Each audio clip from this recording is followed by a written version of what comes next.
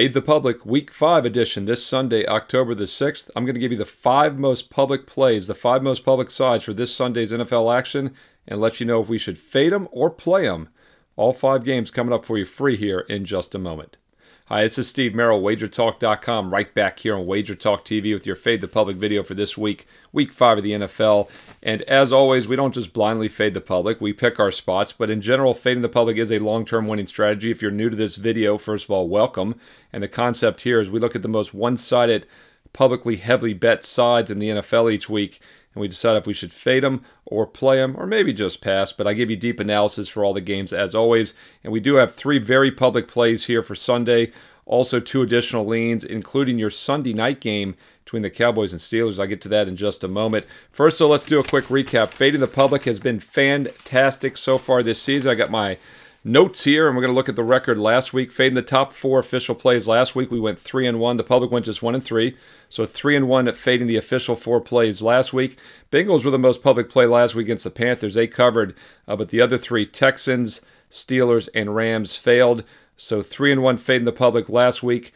Now 8-4 this year, 67% after the first 4 week fading the public selections. The additional leans, we did give you 3 public dogs. The public actually went 2-1 on those. They failed with the Bills on Sunday night. They got blown out by the Ravens. By the way, I did have a strong best bet on the Ravens, and that was the one game I did use last week from the public fade the public video. I pick my spots. I use it as a filter. Always like to let you know what I'm looking at. So overall this year, the additional leans fading the public is 7-5. So that's a combined 15-9 fading the public in the first 4 weeks of this video, including 8-4, 67% fading the official plays. We got 3 of them this week. Let's get right to them. Now, what I've been trying to do is give you the top 2 most public plays each week, but we do have 3 of them this week. One of them's a little more public than the rest, and that's the Washington Commanders. Not my Washington Commanders. I don't know, man. They're starting to wear me back here. The future Redskin fan, I got to change that to future Commanders. Got to be politically correct, but close to getting back on the bandwagon. They're a pretty fun team to watch, and rookie quarterback Jaden Daniels is the real deal. I did a deep dive 5-minute standalone video earlier this week on the Browns and Commanders games, so if you'd like to get my full analysis, that is available right here on WagerTalk TV. And I mentioned at the time I thought the Commanders are going to be one of the most public plays this week. Well, heading into the weekend, they are the most public play right now, and it's not a surprise. They've looked really good here, and they're an explosive offensive team. And as is often the case, it's not just the public backing the Commanders.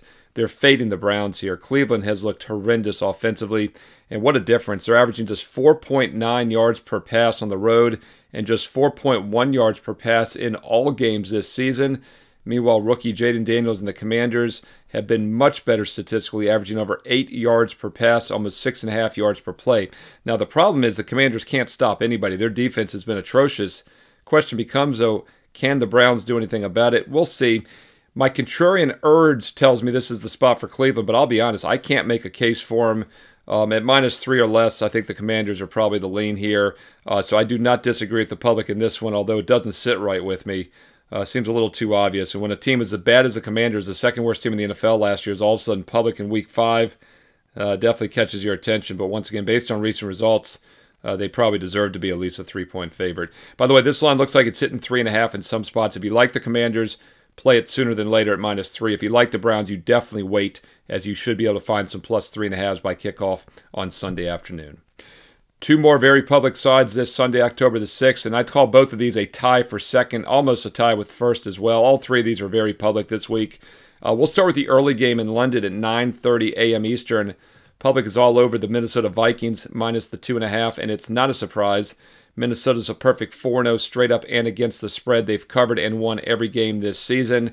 Meanwhile, the Jets did not look good last week, losing to the Broncos, just 2-2 on the year. You know, they had that nice Thursday night win rather against the Patriots a few weeks ago. And keep in mind, I didn't use it in the official video, but the Patriots were a public dog a couple Thursdays ago. I gave you a standalone free play winner on the Jets in that video.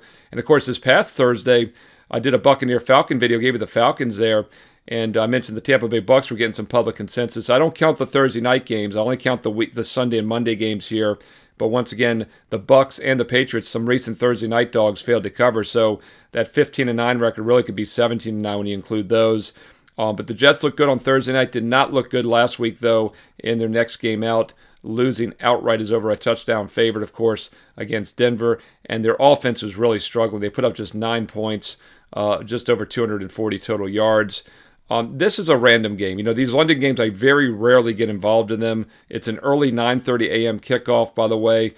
So a lot of uncertainty, and you got to look for a catalyst when fading hot teams like the Vikings, and you got to wonder if this travel overseas could be enough to cool off this Minnesota team that's not only won 4 in a row to start the season, but they were a 1-point favorite at the Giants and a dog in the last 3 games. This is a terrible technical setup off of 3 straight-up dog wins and now traveling to London. And, when fading the public, we always want to have a quality team. And I'm not going to say the Jets are a great team, but they're not a bottom feeder. I do consider them a quality team still. So this might be one of those situations where we can go contrarian and fade Minnesota. I would like to get 3 or more. We'll see where this line settles. I do see Caesars dealing a 3 minus 120. Most other spots have 2.5. So once again, if you like Minnesota, grab the 2.5. If you like the Jets, plus 3s might become available by Sunday morning. I think you can make some cases here where this is a good spot to fade Minnesota after the 4-0 start. All right, the other really public side this week is a late afternoon game at 4:25 Eastern Sunday afternoon, and that's the Seattle Seahawks -7 against the New York Giants. Hard for me to make a case for the Giants. Situationally, I would have liked this contrarian call here, maybe kind of looking for some reasons to fade Seattle. They were somewhat exposed last week, finally against the Lions on Monday Night Football. By the way, I had a perfect 3-0 sweep of the NFL last week as part of a 5-1 college and pro football week. And we finished it off with the over in that Monday night game between the Lions and Seahawks. Easy 71 total points. In fact, the Lions were just about a score away from going over the total of 47 on their own. And they put up a lot of points in yardage. But, Seattle moved the ball pretty well also. And they're going to definitely be the better offensive team. And while the Giants could be a little bit of a contrarian call here, just 1 and 3 straight up, +7. And also got to wonder if that Monday night game lingers. We just can't trust this Giants offense right now. They're a mediocre offense to start with, and now Malik Neighbors is out, the leading receiver in the NFL. Keep in mind, he was a first-round pick, number 6 overall LSU. We see how good Jaden Daniels is looking as the number 2 pick. Malik Neighbors leaves the NFL in receptions, and he is out. The rest of the Giants receivers have done nothing this season. Daniel Jones is going to struggle, and it also looks like Devin Singletary, the Giants' leading rusher, who's doubtful, might not play. So their offense is already weak. They're going to be without their best rusher and receiver. Not a good setup for the New York Giants. So even though the contrarian call is New York here, hard to really make a case for them with such a limited offensive attack. As far as the total in this game, we did see the look-ahead line a week ago as high as about 42-43, and it's holding about 42-43 still all across the board in different spots. We haven't seen much movement on the over-under. Maybe that's because Seattle looked really good offensively, bad defensively, but the Giants are going to be really limited offensively, so this is a tough call, but the public does like the Seattle Seahawks -7. All right, those are your 3 official public plays here for Week 5 in the NFL on Sunday, October the 6th. Washington Commanders -3, Minnesota Vikings -2.5, and the Seattle Seahawks -7. Going to give you 2 additional leans, including the Sunday night game between the Steelers and Cowboys in just a moment. Quick reminder, if you want my official best bets, as I mentioned last week, 3-0 sweep in the NFL, and we did fade the public in one of those games. We don't just blindly fade the public. We pick our spots. We use it as a filter, one of the many filters I use when handicapping games, and it is a quite profitable filter long-term when you use it right. If you'd like my official NFL best bets, don't miss out. If you're getting this video on Saturday, there's still time for my Saturday night best bets. I have 3 college basketball, we'll get to that in a moment. 3 college football best bets, all in the Saturday night card. So if you are joining us Saturday afternoon, you still have time there as well. And you never have to worry about missing best bets with the direct subscription. Right now, I am offering a 30-day football sampler for just $1.99 with promo code FBALL30. We also have a 7-day All Sports All Access sampler this week for $77. No promo code needed. And by the way, All Sports is the way to go. I'm number 1 this season in college and pro football profit. Entered this week 20-11 start in the regular season. Number 1 at WagerTalk.com, college and pro combined. And not a surprise, the last 2 seasons entering this year, number 1 ATS Units 1 in college and pro football combined. Baseball regular season finished on a 31-13 best bet run. And the NBA, as I mentioned, basketball starts in a few weeks, starts with the NBA. Number 1 all-time, including number 1 the last 3 years combined in NBA profit at WagerTalk.com. And oh yeah, college hoops was number 1 a couple years ago as well. I win consistently with the 5 sports I handicap. I am very selective. I average maybe 1 to 2 best bets during the week, 3 to 4 on Saturdays and Sundays, and it pays off. Just because I'm selective, low volume, doesn't mean it hurts the profit. I just mentioned all those number one rankings, and those are units won, total profit at wagertalk.com. If you want to try a 7-day all sports, that'll get you baseball and basketball for the next 7 days and nights, just $77. Special price, it's normally $99. It's just $77 this weekend. No promo code needed. If you want football only, get that 30-day football college and pro package for just $199. Promo code FBALL30. That's an instant $50 discount. But the best deal, the one I keep giving you each and every week, and many of you have gotten on board, and you've been winning big. But some of you sit back and watch winner after winner pass you by. Over 3 weeks ago, I made the offer for an $800 discount on the 1-year all access. Went 5-2 in football that week. The very next week, 5-2. Last week, 5-1. That's 15-5. 75% the last 3 weeks alone in college and pro football. Don't wait any longer. I'll bring it back. SM365. It's an instant $800 discount off the full year, 1-year all access, all sports package. And that gets it down to just over $3 a day, just over $1 a play. No excuse not to make money when it's just $1 a play. And you can get that instant $800 discount with promo code SM365. But you got to use it on my page, Steve Merril, WagerTalk.com. Hey, get there quicker with shortcut WT.buzz/SM. Check out those daily free plays on my page as well. Hey, let's get to 2 additional leans on the way out here. 2 public leans that weren't quite strong enough to be official fade the public plays, but once again, the leans have been profitable this year as well. And we'll start with the daytime game and then look at the Sunday night game for you. Daytime game goes at 1 o'clock Eastern. Public is on the Baltimore Ravens minus 2.5, leaning towards the Ravens minus the 2.5 points. And, once again, I like to fade the public with quality teams. I think the Bengals are probably a quality team. They were 0-3 straight up. They're now 1-3 after beating the Panthers. Public, by the way, was heavy on Cincy last week. Surprised they're looking to fade them here, but it's mainly because Baltimore looks so good on Sunday Night Football. This is a rare situation. The public was on the Bills, lost fading Baltimore, and they were on the Bengals and won, but now they're coming back with the Ravens and the Baltimore Ravens. Now, I had a strong best bet last Sunday night. That was part of that 3-0 NFL sweep last week. As I mentioned, I faded the public with the Ravens, a 35-10 winner. But on the surface, this does not look like a good setup now. Keep in mind, they're coming off the narrow 3-point win at Dallas, Sunday night win against Buffalo, and now traveling to Cincinnati. And the Bengals have done this for several seasons now. They start slow, 0-2, 0-2, 0-3 this year, and then they turn it on. They've gone on some monster runs starting in October. We'll see if maybe this is the buy sign this week. Currently just 2.5. Would like to get +3 or more with Cincinnati, but with the public on Baltimore, this line could rise higher by Sunday afternoon. So keep an eye on the line, see if you can get +3 or more with Cincinnati, as that would be the contrarian side in this game. And then finally, the Sunday night game. I did a standalone video for this earlier in the week, a deep dive 5-minute analysis. So check out the Steelers and Cowboys deep dive Sunday night video. But I mentioned in the video earlier this week, the Cowboys were getting some public sentiment.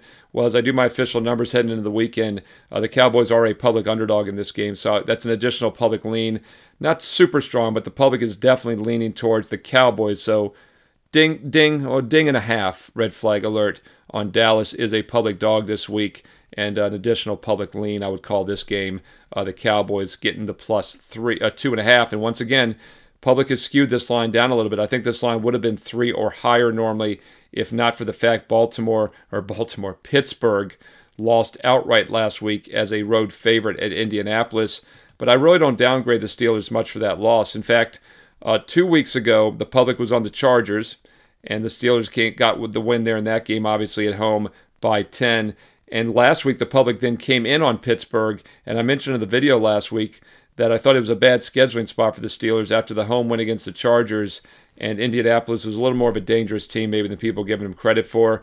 I think that was a flat spot. I think Pittsburgh will be more focused this week, and because of the loss and the fact that Dallas is always a very public team, this line is 2.5 instead of maybe 3 or higher, so it does look like there's some line value now with the Pittsburgh Steelers. And the Cowboys, I really think, are down a notch this year.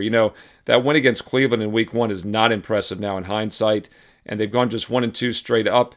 0-2-1 against the spread. They haven't covered any other game since Cleveland, and they've had 80 rushing yards or less now in 3 straight games. Steelers most definitely should have the edge here in the rushing game and on the line of scrimmage, as they've had over 114 rushing yards or more in each of their 4 games this season. So once again, public dog lean on the Cowboys. I think this is a situation in which the line would have been higher otherwise. Hey, those are your 5 most public sides for this week. 3 official public plays and also 2 additional leans for you. Hope you found the video useful. If you did, comment below. Let me know your thoughts. Where do you agree with the public or disagree?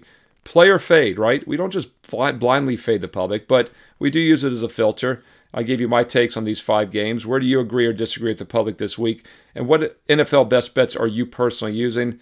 Hey, include some player props. We don't talk props much on this video, but once again, player props are always welcome. If you have some time, throw in some analysis as well.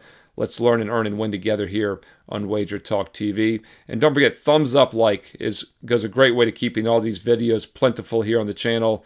Thumbs up, like, boom, you did it. Thank you. And make sure you subscribe to WagerTalk TV and click the bell here when you do so you get an instant alert when this Fade the Public video goes up each and every weekend. You also get an alert from my college football top 25 video and all the free play solo videos I do throughout the week for baseball, football, and soon coming up basketball as well. Click that bell when you subscribe for instant alerts here on WagerTalk TV. And once again, on the way out, we got some special promos this week. 7 days for 77 all sports. 30 days football for just $199, F-Ball 30, or the 1-year all-access all sports, $800 discount with promo code SM365. Works out to just over $1 a play. And why should you be on board? Well, I'm #1 again this regular season, 20-11 starting college and pro football, 15-5 the last 3 weeks alone, 75%. 31-13 baseball run to finish the regular season. And my #1 ranked all-time NBA best bets start in just a couple weeks. Yeah, not a bad time to be on board. Steve Merril, WagerTalk.com. Get there quicker with shortcut WT.buzz/SM. By the way, you don't have to memorize these promo codes or special offers. I post them all on my page, so go there, take your time, figure out which package works best for you. They're right below the daily best bets, the free play. I post a free play almost each and every day. Check out that bonus free play, and right below it are the promo codes and special offers for this week. Steve Merril, WagerTalk.com. Follow me on social media as well, at Steve Merril, 2 R's, 1 L, at Steve Merril on X and Instagram. And stay tuned right here to WagerTalk TV for some more great free betting content coming up next.